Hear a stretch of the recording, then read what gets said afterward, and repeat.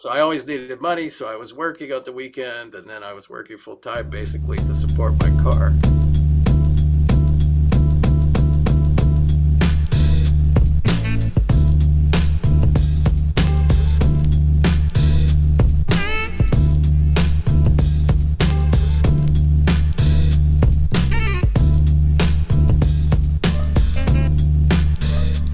Welcome to Mixtape, the podcast. I'm your host, Scott Cunningham, professor of economics at Baylor University in Waco, Texas. In today's podcast, I'm going to be interviewing the 2021 co-recipient of the Nobel Prize in economics, Dr. Josh Angrist at MIT. In this interview, we're going to discuss his upbringing, his time at the Princeton Industrial Relations Group in the 1980s, the seminal contributions with his long-term collaborator and fellow Nobel Prize winner, Guido Imbens, as well as the late Alan Krueger. The substance of that Nobel Prize winning work on instrumental variables and his direction and leadership of the MIT Blueprint Lab, which he helped found. I wanted to thank you for giving me your time to come on here. So I guess I would go ahead. Sorry. I just said my pleasure, Scott. Thanks for having me. So I wanted to start at the beginning. Where are you from, and sort of what are your earliest memories and milestones that you sort of had as a young person? Well, I was born in Columbus, Ohio, and I grew up in Pittsburgh, but I wasn't a very inspired student. I was a bad student in high school, and I didn't kind of get interested in schoolwork until kind of later in my college career. As a high school student, I mostly smoked dope and goofed off and worked.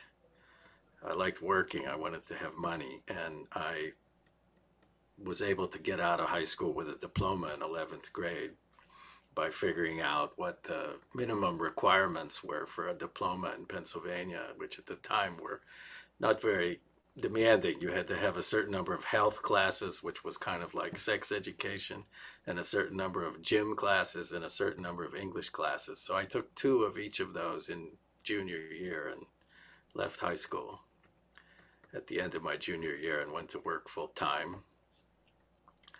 And what did you end up doing? What was that job? Well, I had lots of jobs. I started working as a busboy when I was 13, which, you know, it's hard to imagine now, but it wasn't so unusual in my generation among my friends. Well, we all wanted to have jobs and we all wanted to have spending money. You know, my father, who had grown up the same way, of course, he was much poorer than I was, but he said, you know, if I wanted to have money, I needed to get a job. I shouldn't just ask, you know. So, but also it was fun to work and, you know, kind of enter the world of work. And that kind of interest in the world of work stuck with me from being a busboy at the Gaslight Club in Pittsburgh. Yeah. And anyway, when I left high school, I worked with mentally handicapped people. We used to call them retarded people. I think that's not politically correct anymore. Yeah. And that's because I had done that at summer camps.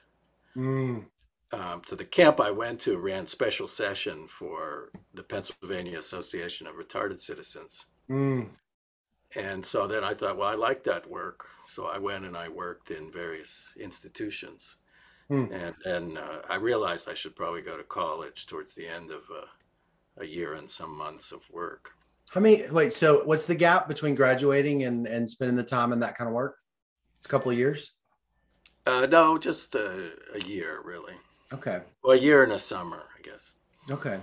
Yeah. So, yeah, I managed to have 3 different full-time jobs. I got fired from the first and the last, so that was also a maturing experience. Yeah.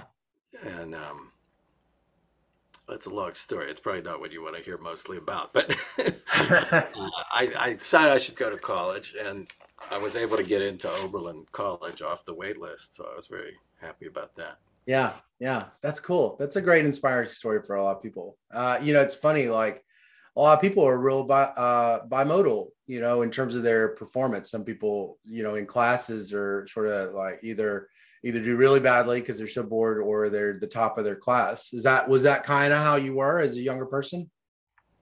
Yeah, I don't think I gave it much thought. School didn't interest me. Mm, I had lots of other interests and hobbies. I did photography. I had a dark room in my basement, back when you did your own processing in a chemical dark room, yeah, pre-digital. And I was in a theater group. I had lots of interests, but none of them really intersected with school. yeah. And I was kind of a hands-on guy. My favorite class was print shop, where we silk screened and set type. These are skills that are gone from the world Mm, mm, for the most part, but I enjoyed doing that stuff. And but then I kind of saw that to be working as a mental, the jobs were called orderly or mental retardation aid. There was some career path there, but it wasn't super promising. The wages were low, the work was hard. right, right. So and I decided I should go to college. I was able to get in. I was lucky to get into Oberlin. Mm, Then at Oberlin, I discovered economics. I had a very inspiring econ 101 teacher, a man named Bob Perron, mm, and his class was just so much fun. First of all, I liked the material. yeah. I liked economics. We had sort of economics in my household. My parents were academics. They weren't, directly in the economics field, but my father was very interested in economics, Was and he we a would talk professor? about it. He was a professor of mechanical engineering at Carnegie Mellon. That's how we had ended up in Pittsburgh. Oh, I Both see. my parents were for a while on the faculty of CMU. They both left, actually. My mother didn't spend that much time at CMU, and my father spent a little longer. But they never left Pittsburgh. Mm, Anyway, we would talk about economics at the dinner table, and so I had some interest in that. And then, taking this great class, and also the classroom environment was a lot of fun. I yeah. kind of tried to mimic that now. It was cold calling, calling on people, Mm, and there was a kind of Professor Parad was sort of in your face. He was very mm, funny. I thought. Not everybody thought so. yeah, yeah. So So something I was teach like that. was it so so the it was the material. It wasn't school. It was something about like you had this intellectual curiosity or something that was that sort of I your just thought it was fun. I don't think at the time I had any strong view about what I should do with my life. mm, I wanted. I was motivated partly in high school. I owned cars. I needed a car. I felt like I needed a car, and owning a car was very expensive. Insurance, and my car got 6 miles to the gallon till I got rid of it. I got a better one, but so I always needed money. So I was working on the weekend, and then I was working full time basically to support my car. yeah, yeah, But then I saw there was probably more to life than that. So yeah, when you're a teenager, you're not very mature. right, right, It's true that now there's a different sort of profile among my colleagues and peers. People tend to push their kids into right. excelling in school. My folks didn't do that, and I'm grateful to them for that. Even though I come from a very educated family, Mm, they kind of let me do whatever I wanted, for better or worse. And sometimes it was quite a bit for the worse. yeah. But, and I Were they raised my stressed out? Were they stressed out about you sort of Yeah, well, my mother revealed to me later, yes, that she had many sleepless nights, but at the time I was indifferent or oblivious. And, I kind of raised my kids the same way. I didn't take any interest in my kids' schooling. yeah, yeah. Uh, so it's funny. It's a nice segue. So my second question was: there's something different about you, and everything you just said confirms this next question. I can't quite put my finger on it, and maybe it's obvious to other people, but I can't quite put my finger on it. But there's these few details. First of all, you said everything you just said. This kind of you know aimless kind of period of your life that sort of transformed into this other thing. And so other things are you ride your mountain bike, but you're like extremely aggressive in how you play hard. You sort of are this like work hard, play hard person, it looks like. And Well, I yeah. hope I'm aging out of that or maturing Oh out yeah. of that. Okay. So, And you have this obviously like in this kind of intense sense of humor that you don't really mind sharing because your book has it's filled with all this Hitchhiker's Guide to the Galaxy references and kung fu and I heard Peter Hall told me you used to drive taxis and you served in the military, and you're just clearly incredibly creative. Um, Oh, thank you. you're like just thinking about, I was just kind of thinking through, there's papers of yours that I hadn't thought about since graduate school because I don't study sex ratios anymore, but that was my dissertation. And you have that wonderful immigration paper on Yeah. that immigration shock. A lot of people don't talk about that. I loved it. I was just so affected by I'm it. glad you like that. I'd say that's a relatively obscure paper. Yeah, it's fantastic. I loved working on that. I bet. I bet. How'd you come up with that idea?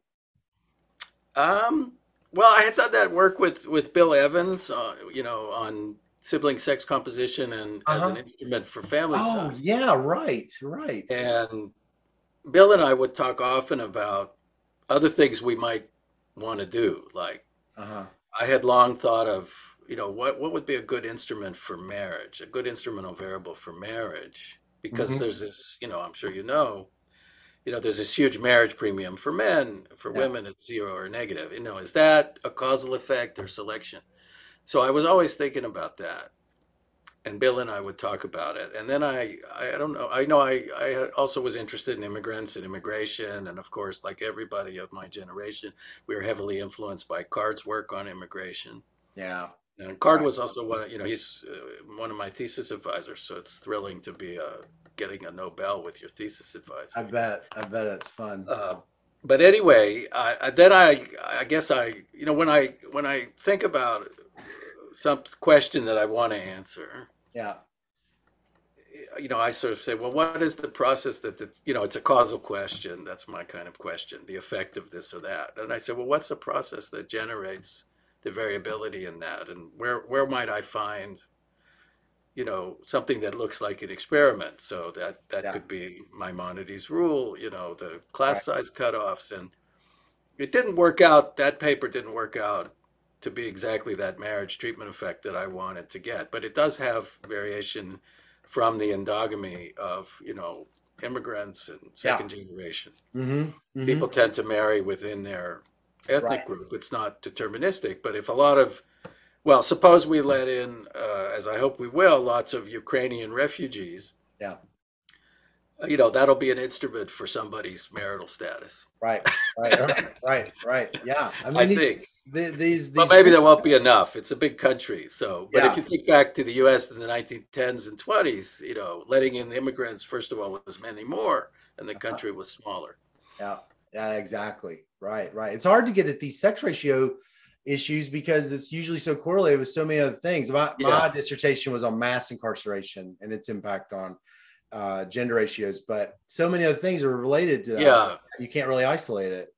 Yeah. Um, It's sort of, I would say it's always the big problem with instrumental variables is always the exclusion restriction. yeah. It's a good experiment for something, but it's hard to say what. Right. Right. I Yeah. have It's yeah. not usually just one thing. Yeah, yeah. Well, it's like I was thinking through, I was listening to all this, how all this like really out of the box kind of thoughtfulness and creativity. And, I just keep thinking there's something that's really different about you. And I just kind of was wondering, how do people describe that are close to you, sort of observed you, or maybe your parents even, how do they describe your personality? And how is that historically sort of made your work kind of unique? Like at different parts of your life, what was it about the way you approached work that was kind of reflective in that personality? I don't know. I'm not a big fan of personality-based explanations of things, whether Yeah. they're research. It's true that I'm willing. I would say I'm not risk averse, Mm, and I think to be a successful scientist, you do need to, if you want to be very successful. Of course, you can have a very respectable career in science yeah. without taking a lot of risks, because there's a Right. lot of work to be done, and Mm, it's valuable work. It's perfectly legitimate. mm, But if you want to have a big impact, you have to take risks and take the risk that the thing, it's a relatively off the wall idea and it's not going to work out. So right. I Right. guess you could say that's part of my personality. I've never been risk averse. If I saw something that looked fun and exciting and interesting, I Yeah. was able, or maybe just fun and exciting. Hold on Yeah. one Yeah. Yeah. second. Let me close my door.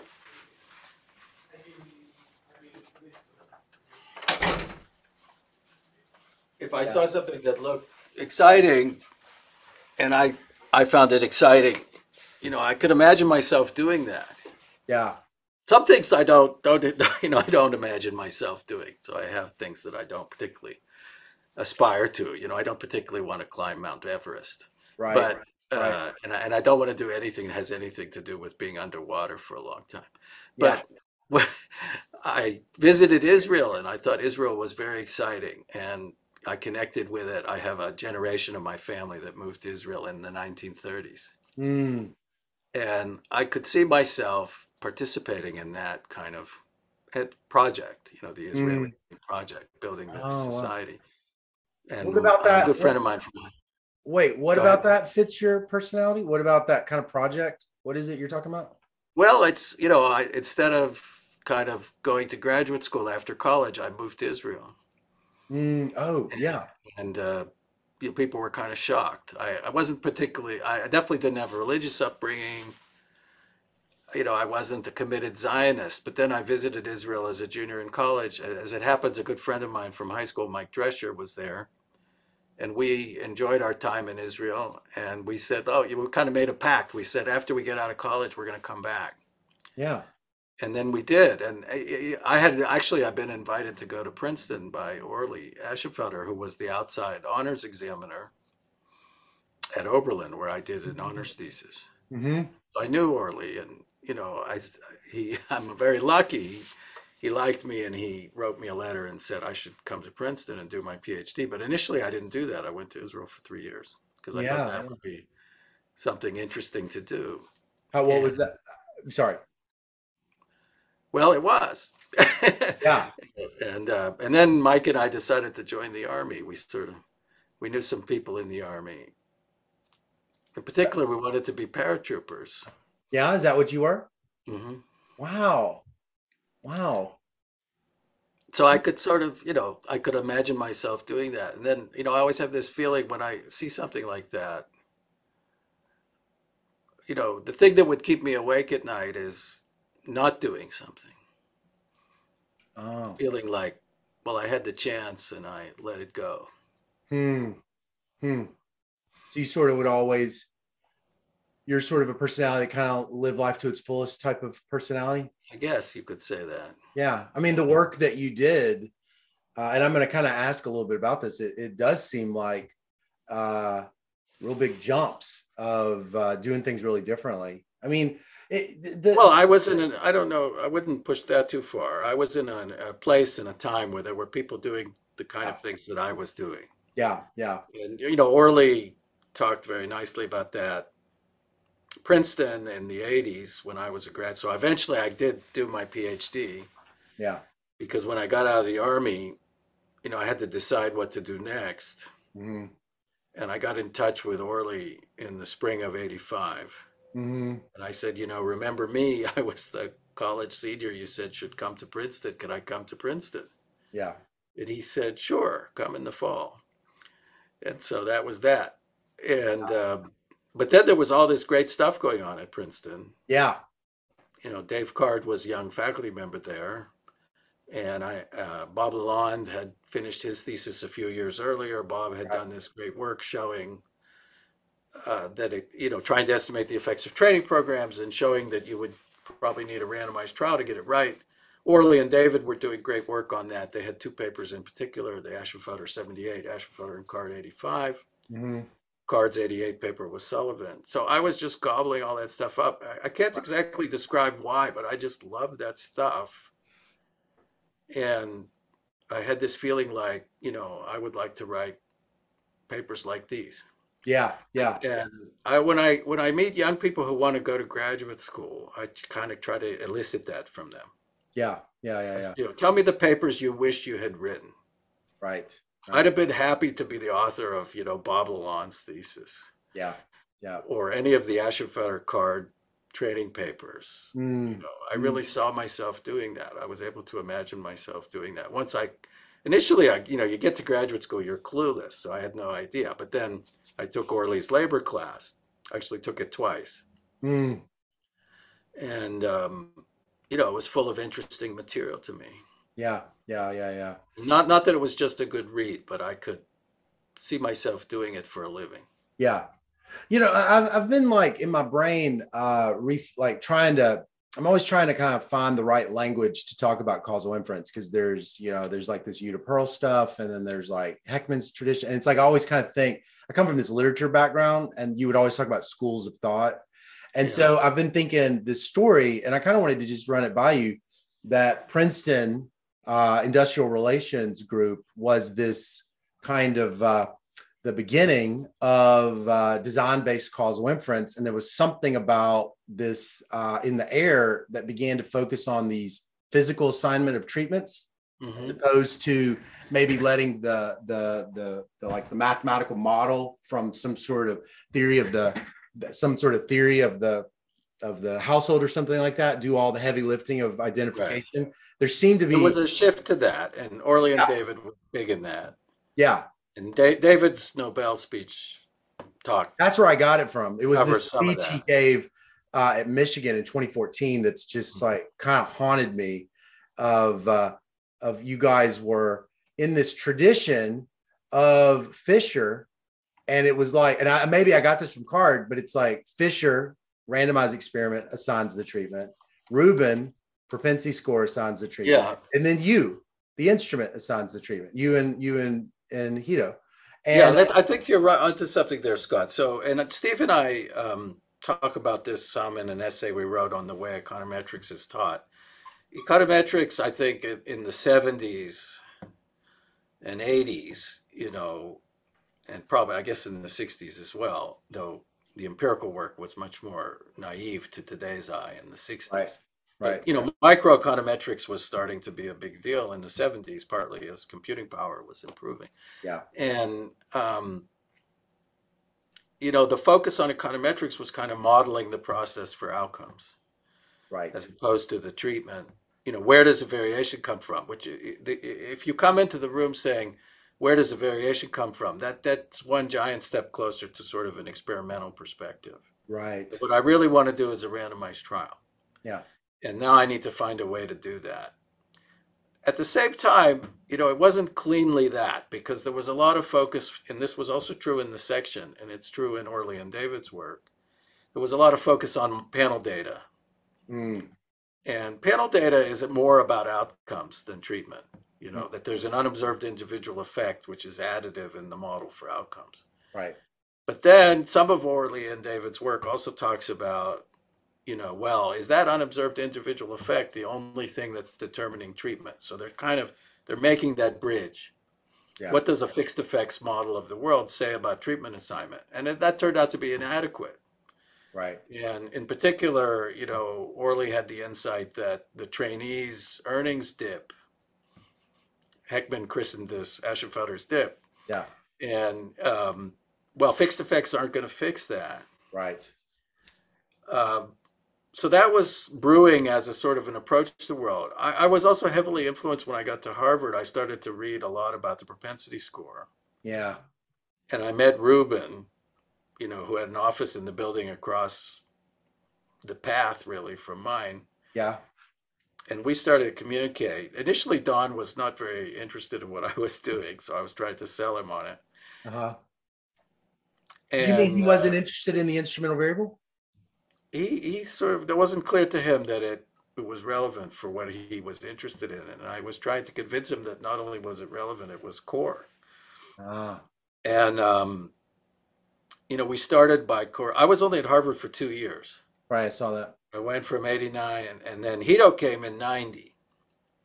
So we only overlapped for 1 year, but we became friends very quickly and started talking a lot together.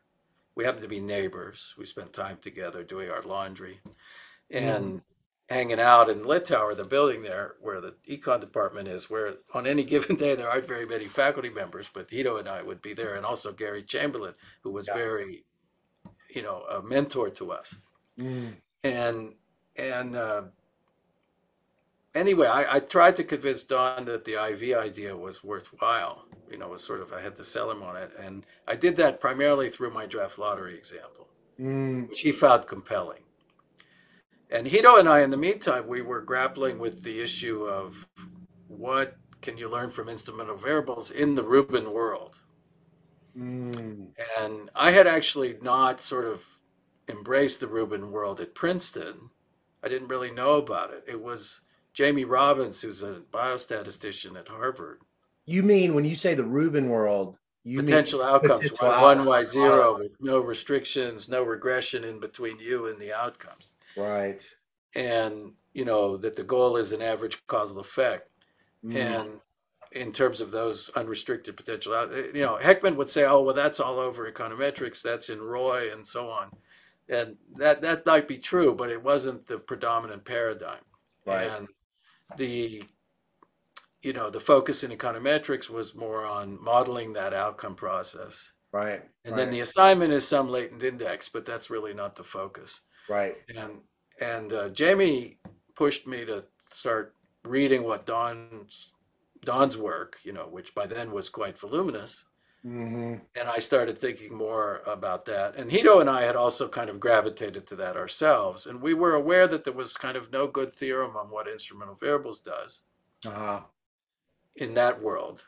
And we had a partial kind of resolution, which is what we came later to call the Bloom scenario, named after Howard Bloom, who Mm. had first proved that if you have a randomized trial and you have partial compliance, so that sounds like IV, where the randomization is the instrument. And if the compliance is only on one side, the non-compliance is only on the treated side, then an IV-like formula gives you the effective treatment on the treated. So Guido and I had that written up in the late 1990 or early 91, but we didn't really have the full late theorem until later that year. Mm. Mm. What was it like working together?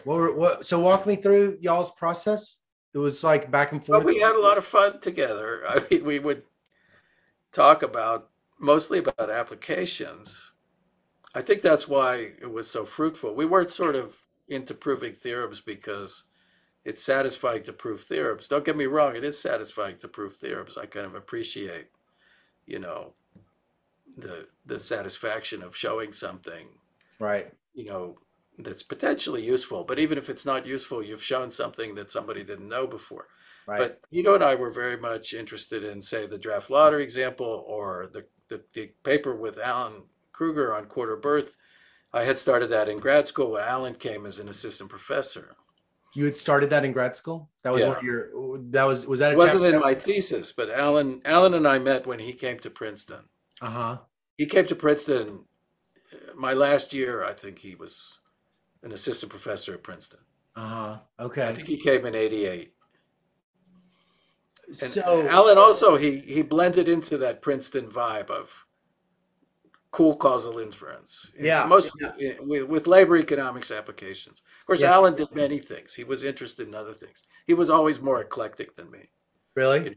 Like his paper on the effects of computer Yeah. use on wages, I'd have never written that paper Yeah. Yeah. because I don't. It's kind of flimsily causal, Right. but it's still a very useful paper and it's widely cited, and I teach it and everything. Uh-huh. So Uh-huh. Alan was always willing to go and do that sort of thing as well. Yeah. But Alan and I worked together on instrumental variables problems. We ended up writing quite a few papers. Yeah. And the first one was the quarter birth paper, which actually is two papers. There's one in JASA on age at entry, and there's the QJE paper that everybody Mhm. knows, Yeah. AK91.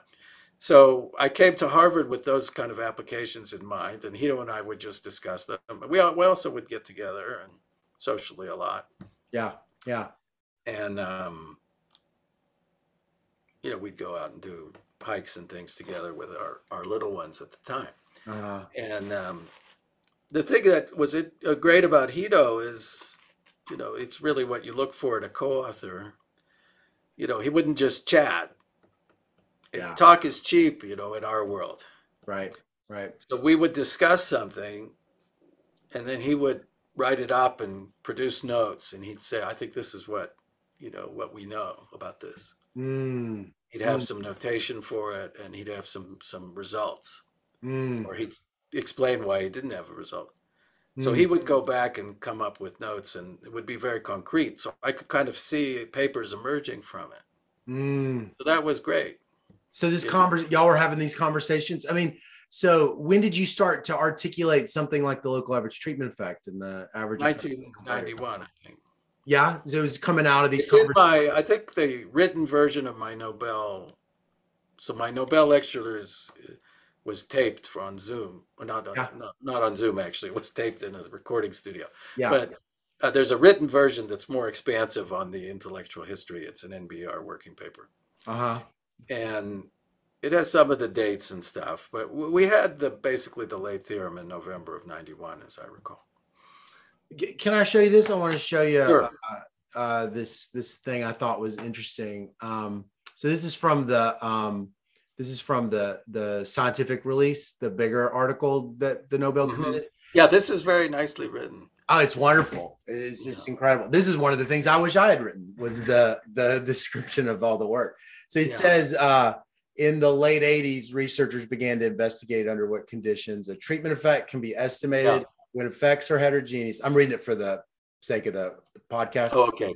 And compliance is incomplete. The early contributors to this literature, including Gary Chamberlain, James Robbins, Jim Heckman, and Charles Mansky, focusing either on specifying conditions under which the average treatment effect can be estimated or on bounding. These contributions showed that the causal effect for those who took part in the intervention could only be estimated under special circumstances, and in practical applications, the bounds were too big.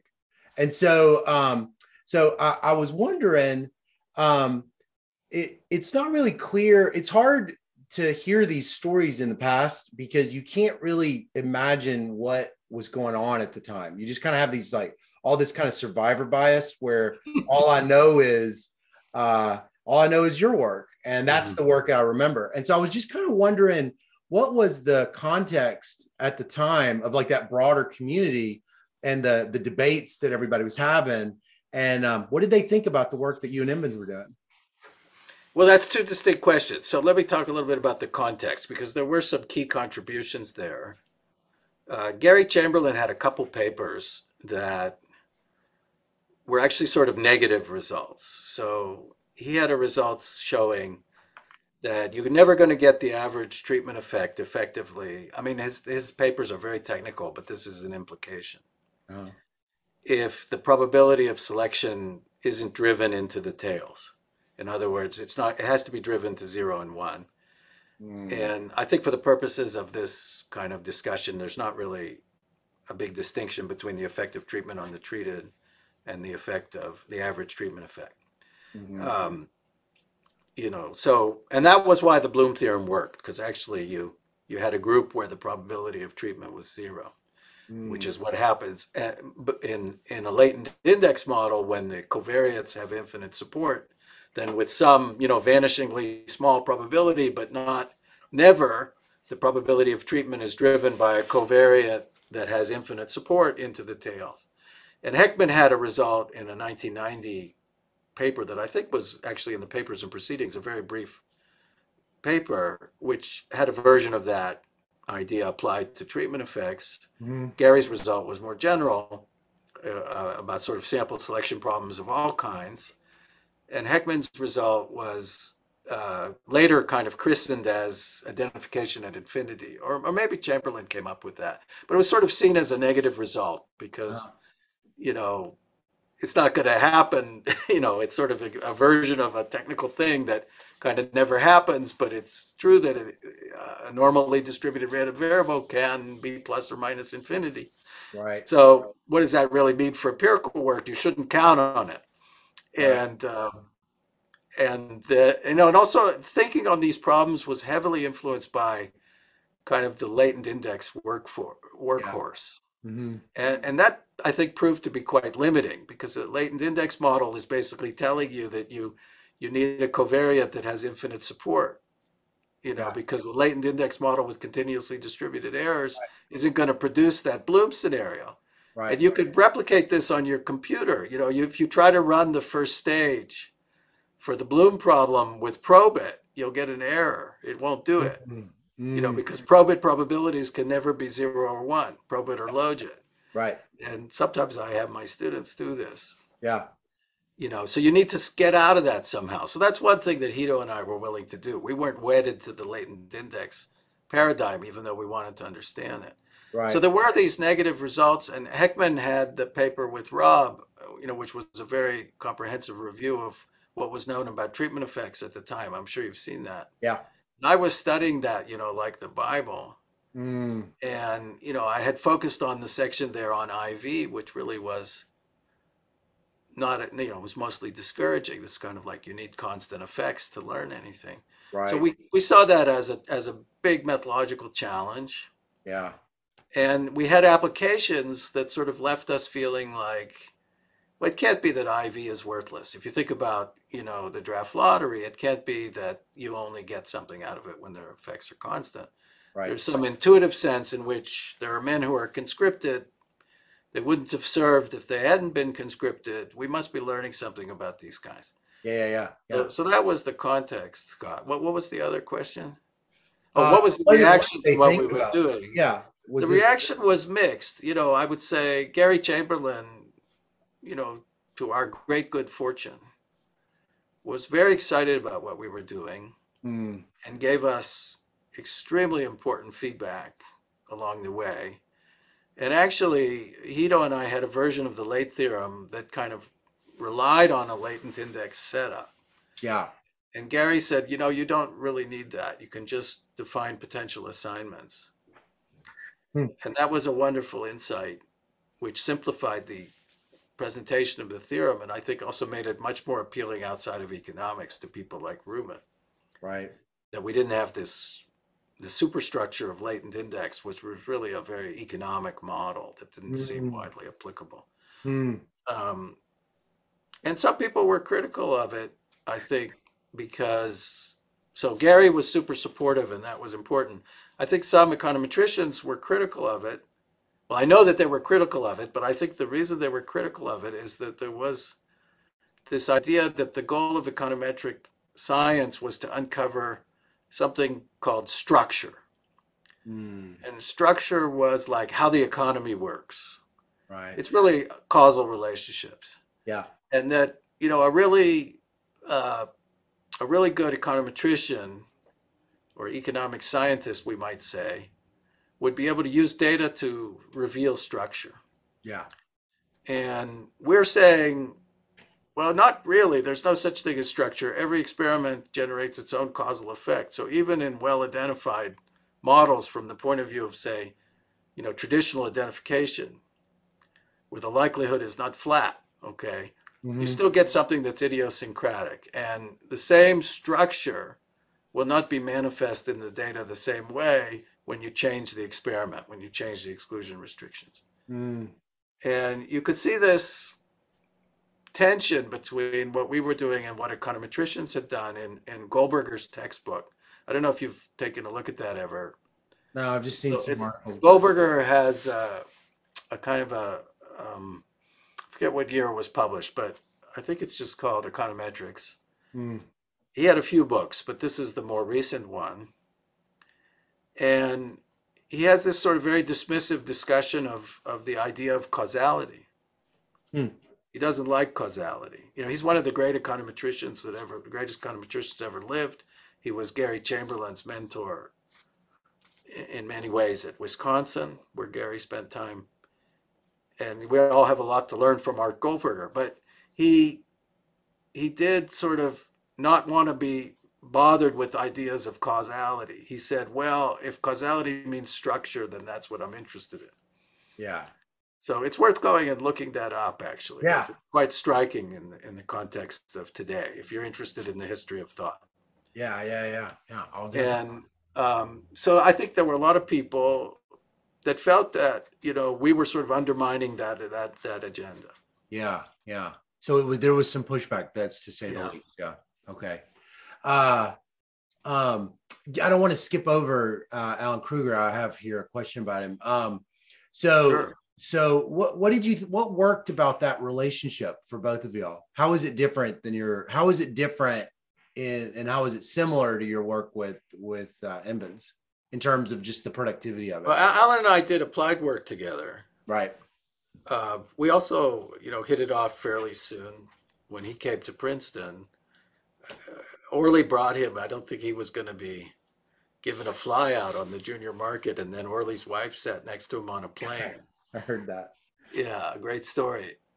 And Jinnah Ashenfelter knew enough about our world to know that Alan was worth talking to. And Yeah, Orley followed up, and then Alan came to Harvard. I mean, came to Princeton. yeah. And and actually, Alan and I were friends, and we enjoyed working together. But we had a little bit of a competitive edge in our relationship because Alan was the Harvard guy and I was the Princeton guy. Oh, And I think at Princeton at that time we thought, those Harvard guys are not very rigorous, oh, and they don't really know much econometrics the way we do. uh-huh.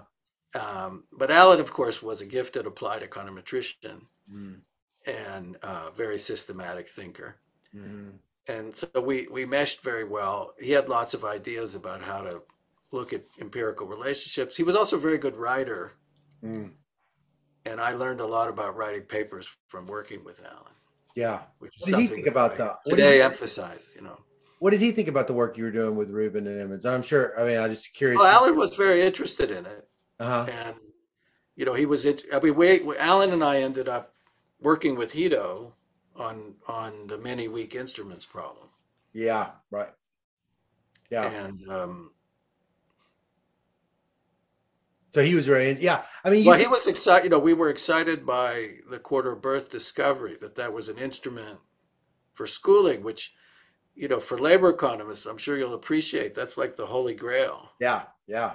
Yeah. That's our big causal question. Do people who are more educated earn more Right. Right. because of their schooling, or is it just that the people who are going to be doing well in the economy anyway get more schooling because they Right. come from better family backgrounds or Right. more well-off families? Yeah. And Alan and I felt like we had a solution to that problem, and we were super excited about that. It was a very exciting time. Yeah. We had sort of stumbled on it How'd y'all by find that? You didn't just Mhm. reason it. You didn't just reason it out from just kind of reading the compulsory schooling stuff. No, it was a byproduct of work that we were doing on World War II veterans. Oh, So really? Alan came to Princeton. My thesis was kicking around in a working paper, I think. Mm-hmm. Already I had some results by the time Alan came. Mm-hmm. And, Alan observed at some point that everybody thinks that World War II veterans benefited from their service. And Uh-huh. it's true that if you take the relevant cohorts of men born in the 1920s, men who served in World War II earn more than men who don't. Mm-hmm. And, you could explain that my Vietnam thing is negative, but maybe the World War II guys benefited because, the GI Bill is such a big deal and so on. So it could be that it's just a different thing. Yeah. Later, I learned that that's probably not very likely, that there was a substantial GI Bill in Vietnam, in the Vietnam cohort as well. But anyway, and then of course there's a strong case for believing World War II effects are contaminated by selection bias. Uh-huh. The World War II veterans, for example, live longer than non-veterans the same age. That's a Mm-hmm. classic example of selection bias because the process that determines who's a veteran at that time is basically screening out people with health problems Oh, right. and Right. very low test scores. Of course. So um, Alan and I were looking for an instrument for World War II veteran status Yeah. around 1991, and we did approach the problem like I described to you. We were reading the selective service publications, the selective service system that's responsible for conscription. Mm-hmm. And we were reading all their old reports and everything. And we discovered that there was a kind of a chronological birthday based conscription thing. So it wasn't the lottery, but it was in order of your day of birth. Mm. And there was a kind of a first stage for that. It wasn't great, but it wasn't nothing. But Yeah. we started to look at what else is correlated with your quarter birth, and we saw that there were these striking up and down schooling effects that Mm-hmm. didn't seem to have anything to do with, veteran status. Yeah. It was just a very different pattern. Yeah. Yeah. Yeah. The And same graph that goes in the paper, the with the dots. yeah, we had some version of that, Yeah. and we just puzzled on that for a while, and eventually it occurred to us that this whole compulsory schooling thing, and we collected a lot of evidence in support of that. Yeah. Yeah. Yeah. Yeah.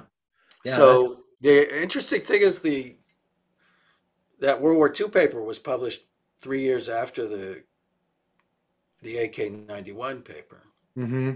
So we had problems publishing the World War II paper. Mm, But maybe we should have, because by then we had shown that it wasn't a very good instrument for veteran status because it was correlated with schooling, quarter right. birth. Right. Yes. Yeah. Yeah. Yeah. Of course. Of course. But Uh, anyway, that was a lot of fun. Those were joyful times, working with Alan. His loss is a great tragedy. yeah. I remember those days quite vividly. Mm-hmm. And we felt like we were onto something. Not only was that an important application, but we did have sort of an MO. We had a way of approaching empirical problems. Mm, And then we had a way of doing things with two-stage least squares, which maybe, some of that didn't turn out to be a great idea. Lots and lots of instruments didn't turn out to be a great idea. So John Bound and yeah. Bound Jager Baker Yeah. showed that in 95. That was kicking around in 93. Mm-hmm. Alan and I lost a lot of sleep about that, the weak instruments problem. But then that was very fruitful as well. Yeah, yeah. What can you elaborate on that? That's the kind of thing I think that a lot of us sort of worry about a little bit is anything that comes out. Well, some people do. I know that I have something that might come after me and criticize, and I might not have. Well, maybe. Well, it's not fun when somebody takes apart your work Yeah, and finds a problem with it. yeah, yeah.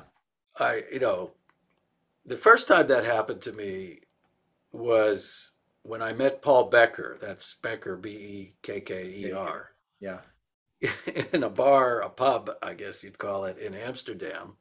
It was like my first talk in Europe since I had been on the RES tour.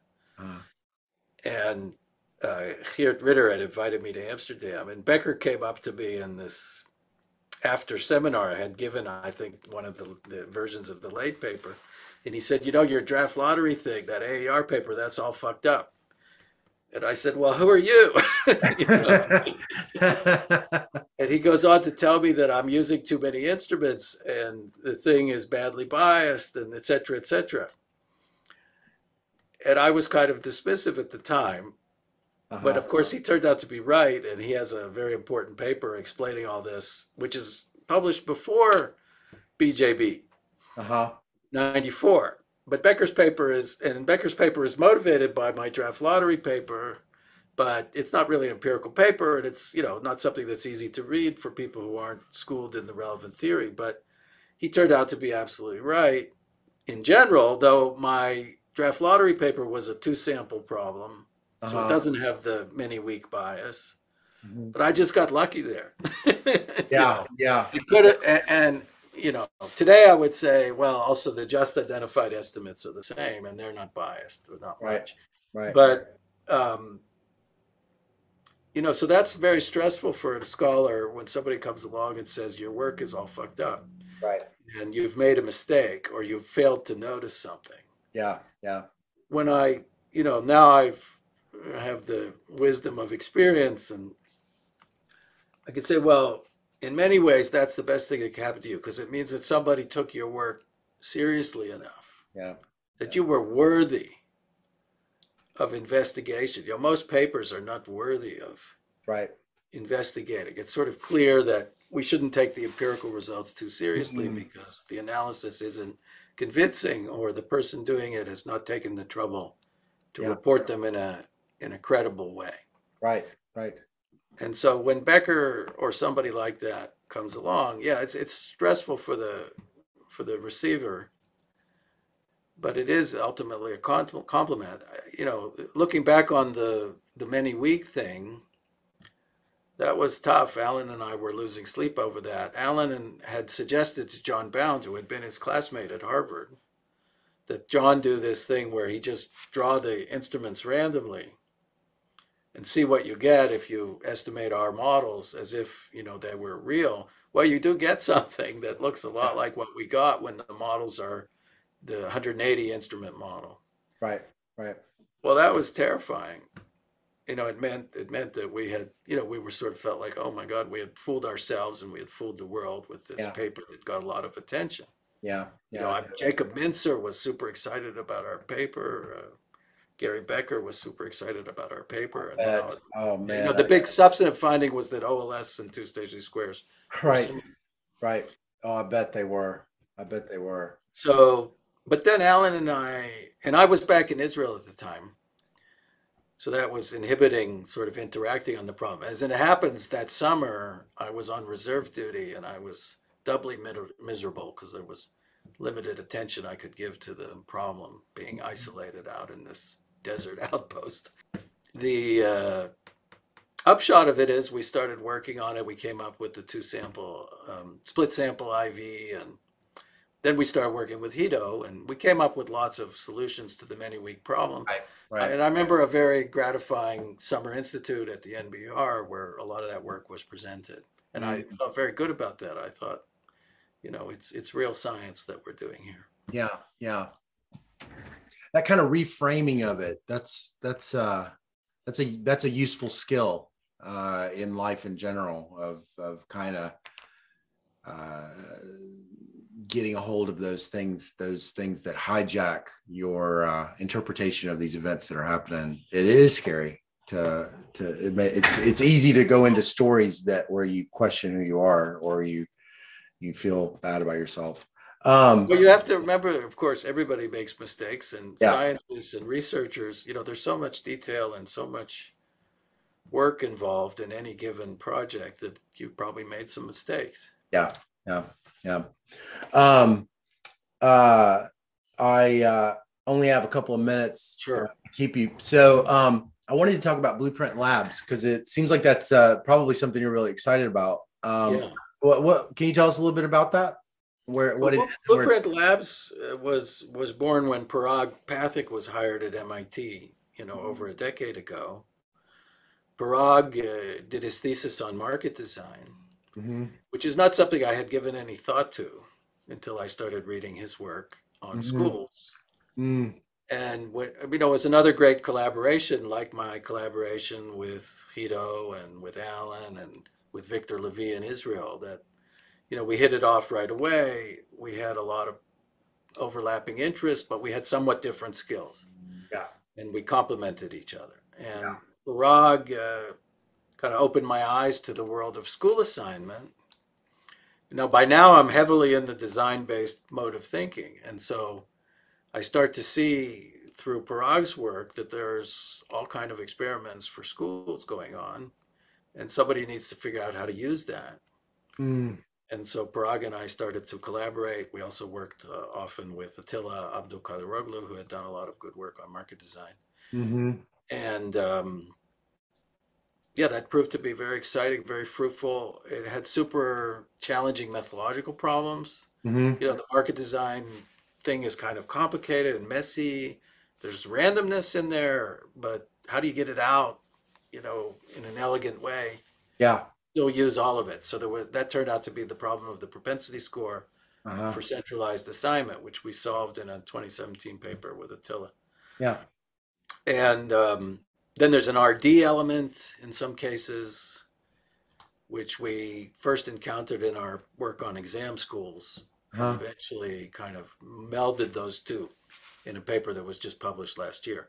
So Uh-huh. that just provided an endless stream of super important applications that people care about, like going to exam schools or charter schools. Yeah. Plus the, you know, the challenge of some interesting methodological problems. Yeah. Yeah. But it's work that I love, and you know, it's very much the fruits of this collaboration with Parag. I don't think I would have come to it myself. Yeah. Why'd you feel the need to create a lab though? It's something so. Well, the lab, it started as what we called the School Effectiveness and Inequality Initiative. So that kind of work requires that you get access to data on school matches Mm-hmm. and their kids' test scores. So you need some infrastructure for that. You have to execute data agreements. Right.